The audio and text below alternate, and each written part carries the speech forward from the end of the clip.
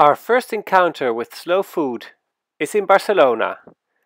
A red snail at the entrance of restaurant Somorrostro tells us that it serves slow food, which is sourced from less than 100 kilometers away. Owner Andrés Gaspar serves vegetables from the restaurant's own organic garden just outside Barcelona, gets meat from regional farmers, and buys locally caught fish, including bycatch. We buy this type of fishes because it's cheaper, and also because we want to open the market, the options, you know. Somorrostro not only serves locally sourced food, their beer and wine is also regional. We sailed to Italy, where Carlo Petrini founded the slow food movement to counter the degradation of food caused by industrialization and standardization. In Bra, we visit the first slow food restaurant and Slow Food International. The organization promotes food that is good for the people who eat it, good for producers and good for the planet. Esther Clementino explains what that means for their work. It means that we are promoting small-scale producers who are working with products that needs to be safeguarded.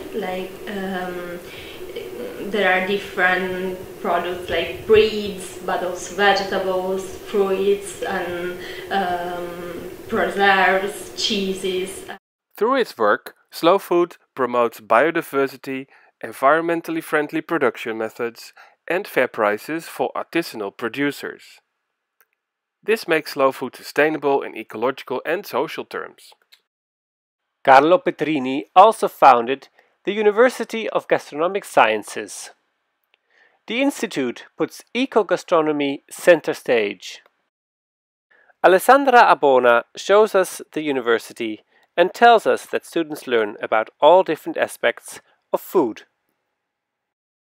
The gastronomic sciences for us are really a galaxy of sciences that are in some way touching all the domain of human life, from agriculture, from economy, from really the food production itself, to the food culture, to history, to identity, to botany, to food policies. It's a unique university and has its this strong connection with